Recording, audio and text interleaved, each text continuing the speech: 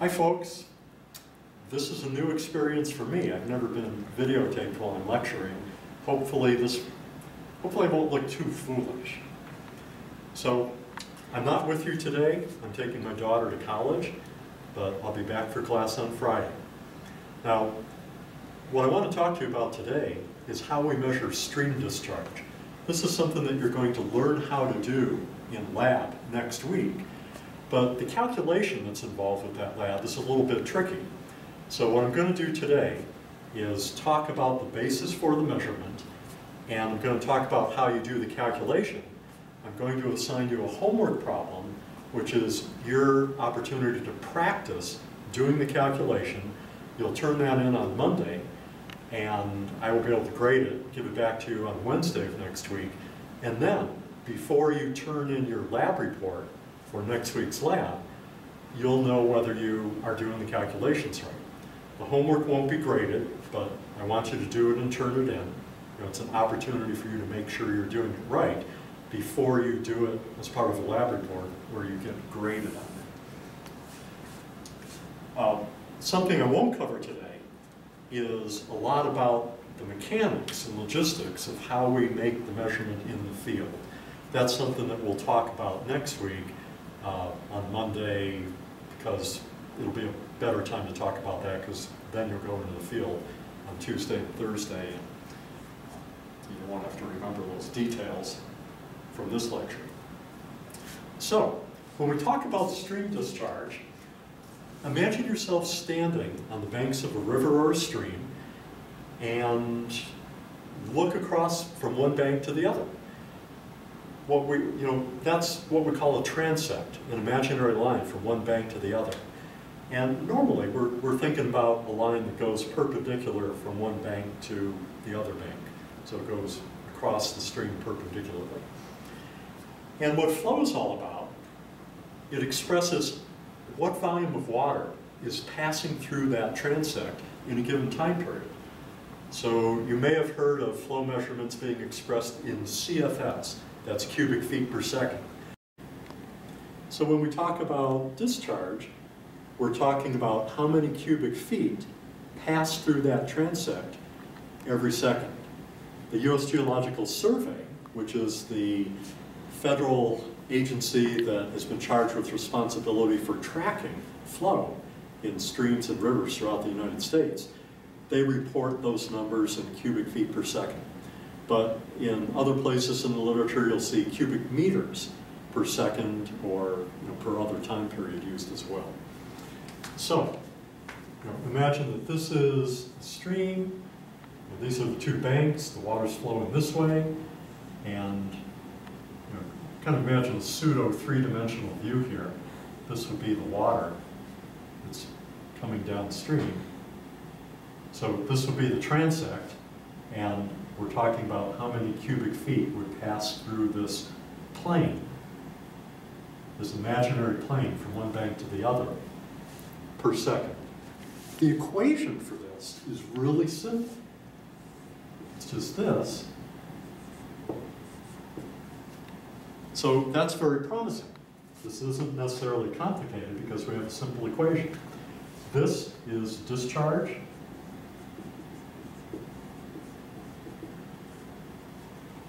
This is the velocity of the water.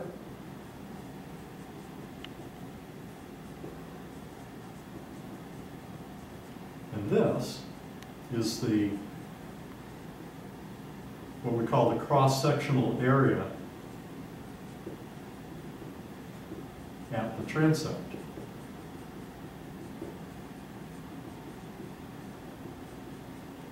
So it would be the area of this shape right here.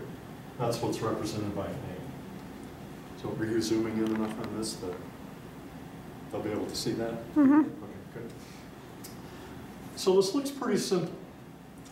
The thing is, well, there are some complications. Let's think about this part of it.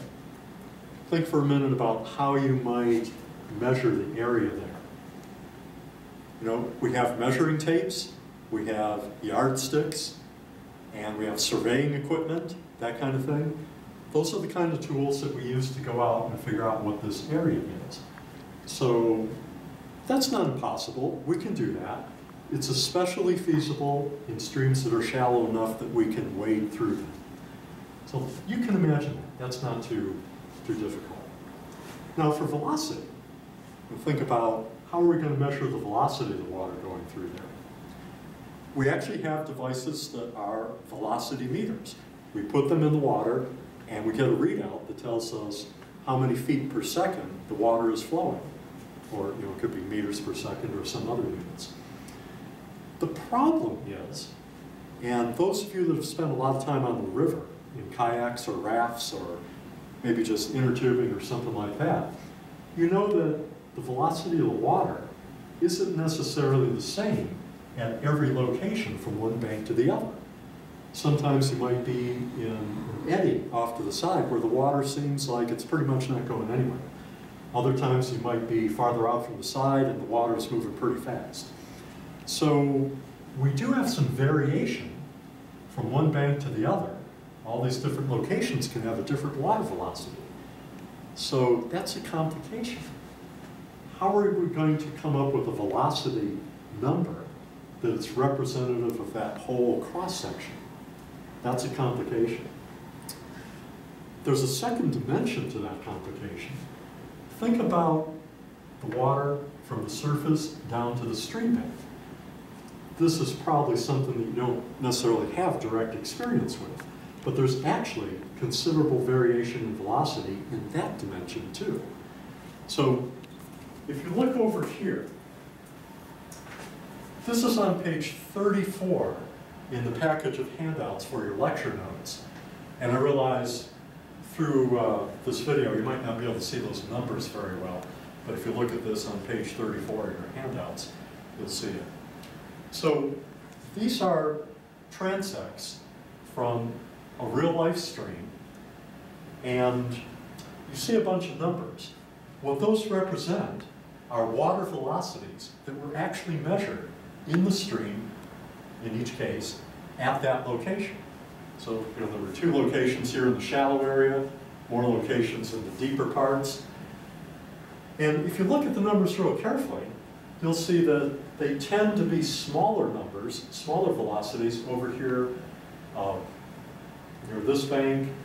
They're bigger over here than they are over there, which is okay, that's part of reality. If you look at how they change in the middle, down here it goes from 0.67 to 1.44, 2.6, 3.4, 4.4, and then back down to 1.7. So there's a place out here where the velocity is greatest. And it's not in the middle. It's actually, in this particular case, farther towards this side. Now, let's look at the variation in velocity of this dimension. So let's kind of look right here first. Right beneath the surface, it's 2.6. You get a little further down, it's 3.1. So it's actually gone up. The water's going faster as we get deeper. And then you go a little bit deeper, and now it's slowing down again. It's down to roughly 2.6, and then it goes down to about 1.9, and then down to 1. And in actuality, when you get right down there next to the stream bed, the velocity is essentially 0. There's actually a really thin layer of water right next to the stream bed that pretty much is not moving. It's really thin, so you're not going to experience that. The lines here are contour lines that connect equal velocities. So this number here represents the 4 foot per second velocity. Everything on this side of it is higher than 4 feet per second. This line represents 3 feet per second. So everything between this line and that line would be between 3 and 4 feet per second. This line is 2 feet per second, and so on. So this is the contour that represents the fastest water. And what I want to point out is it's not near the banks, it's not near the bottom, it's up near the surface, but the fastest place is down here. It's not right there.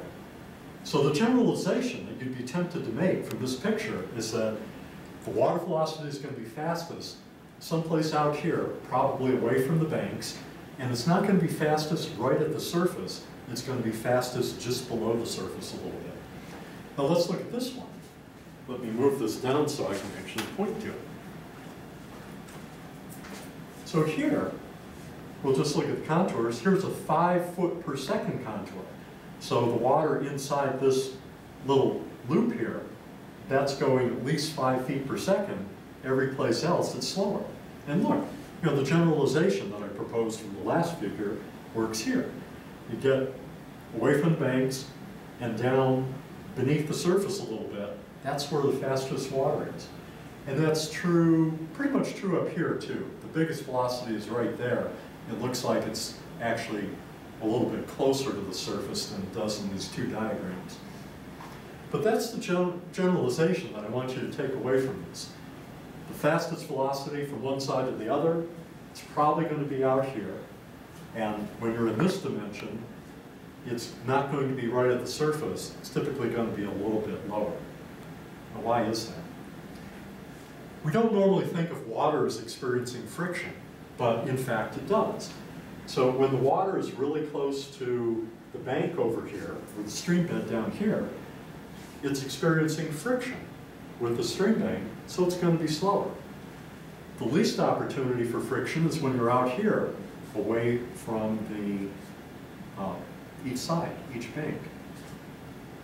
And then, why we get a faster velocity right below the surface probably has something to do with the surface tension of the water. But I have to admit, I haven't really looked into that. So I offer this up as actual real-world numbers that support my contention from a few minutes ago that the velocity does vary from one location to another. So the question becomes, how are we going to deal with that?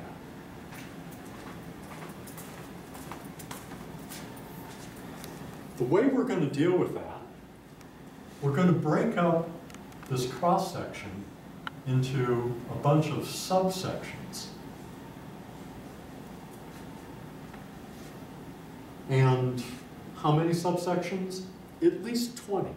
But we don't really need to do any more than 30 in order to get a good answer for the question, what's the discharge in the stream at this point? So we're recognizing that the water velocity is going to be different here, than here, than here, than here, than here, and so on. So we'll just bite the bullet and make separate measurements in each of those places. So by breaking up the overall cross-section into subsections, we're really addressing the problem of the water varying in velocity from one side to the other. I'm going to assume that's pretty clear. We still have one other problem. So maybe in the middle of each of these subsections, someplace from top to bottom, we'll make our velocity measurement. But where should we make it relative to the water column from the surface down to the stream bed?